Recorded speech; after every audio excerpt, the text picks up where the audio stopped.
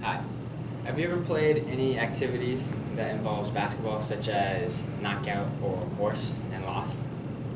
Well, I'm here to teach you how not to lose. Okay, so the most important things when you comes to shooting a basketball is consistency and repetition.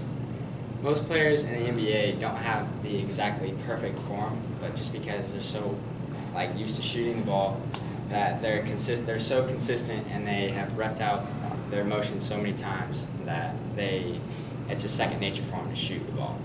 And so, but I'm here to teach you how to have perfect form, which will lead to an easier shot and will make you be more successful in shooting the ball. Okay. The first thing is finger pad control. So to start out with this is a simple drill that you can do with little steps, and that will help you improve your shooting and your hand control and balance of the ball. So everyone knows that you shoot with two hands, but for this drill you'll only be using one hand, so it'll help you in the long run because a shot is technically one-handed. And so you want to start out with your dominant hand, left or right. I'm left-handed, in like a handshake position, or if you're going to give someone a high five, and balance the ball with one hand. And then just like this, just so your finger pads are on the ball, you should have a space in between your hand so the ball is only on your finger pads. And then once you have that, you want to bring the ball up above your dominant eye and still balancing the ball, still with the space underneath your palm. And then this leads to your shooting motion. So when you do it with two hands, you'll just go right here naturally, how you practice with one hand. And then once you get it above your eye, you want to focus on locking out your arm and flicking your wrist as you shoot it.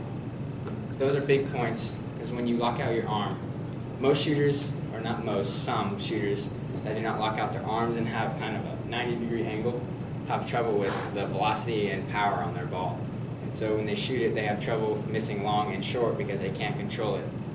But once shooters like Steph Curry, who's the best shooter in the world, if you watch him shoot, he always locks out his arm and flicks his wrist, as it's kind of the same as throwing a football. I call it like sticking your hand in a cookie jar on the top shelf, as kind of a reminder of how to do it. And so you just finger pad control, bring it above your dominant eye, balancing the ball, and then flick it in the air towards the basket. Now this is, obviously you can't shoot it one-handed from long range like a three-pointer or even a free throw. So this is really a drill that you can do close up to the basket or even on a mini goal, which is what I did when I was little, just to help me kind of prepare my shot. My dad would always help me out with this. And so, Devin, you want to come try? Yeah. And it's a lot easier. Sometimes you can just lay down on your bed at night and just focus on this, but laying down develops more of a push shot because of the way gravity works. So it's a lot easier to sit in a chair. You want me to show you first? Yeah. Okay. It's a lot easier to sit in a chair because that focuses more on your posture and helps you stand upright, because leaning back on your shot is really detrimental to how your arch is, and if you lean back you'll start to shoot short because that's how your body reacts. So when you sit in a chair, make sure you have good posture and have your finger pad control, and then bring it above your dominant eye, and then focus on shooting it high, locking out your arm, and flicking your wrist. I'm a beginner, so. Start like a handshake, start underneath you. Really like this. Control it, yep. And bring it up to your dominant eye. Okay. You can just keep it balanced. Like that? Yep, and then lock out your arm. So, Okay. yeah, it's perfect.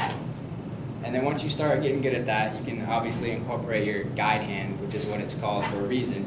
Because most people only shoot with your guide hand. It's just there so the ball doesn't fall off your hand, because the jump shot, like I said before, is technically one-handed.